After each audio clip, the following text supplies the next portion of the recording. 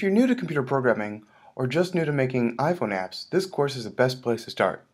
I promise this course will give you the best, most up-to-date content. My name is Julian. I'm an iOS instructor and app developer with Skillmasters.net.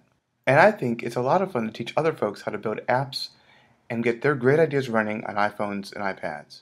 This course is your best resource for a few reasons. First, you'll learn the basics of the Objective-C programming language.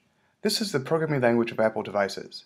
The lessons are taught for those who may have never done computer programming before, so we'll be teaching some basic computer programming concepts with examples in Objective-C.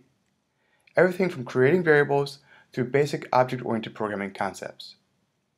As a bonus, while you're learning these programming basics, there are quizzes built into the course to reinforce your learning, and you can be sure that you have understood the important concepts. A great part of this course, however, is that it doesn't stop there. After your intro to the Objective-C programming language, you'll get to apply those skills by building actual iPhone apps.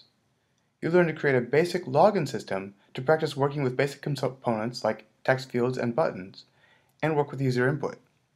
You'll also build a separate weather forecasting app that will give you experience working with live data and custom table views.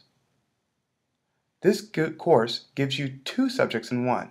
You'll learn the basics of programming with Objective-C, and you'll have a practical app building workshop.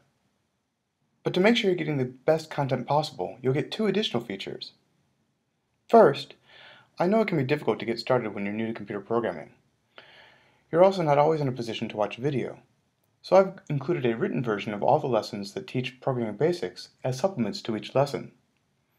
Those are yours as a bonus to each lesson to review and study the content away from your computer. It's also helpful to have a slightly different explanation for certain programming concepts to make it easier to understand. Second, this course goes even further by giving you tutorials on tricky topic of moving beyond the iOS simulator to test your apps on real devices. You'll also learn how to make really powerful apps by incorporating data from third-party companies. As I promised, this course will give you the best, most up-to-date content. You'll start off learning the basics of programming using real examples from Objective-C. Then this course goes further and walks you through building real apps. In addition to that core content, there are several additional features of this course to make sure you get your money's worth.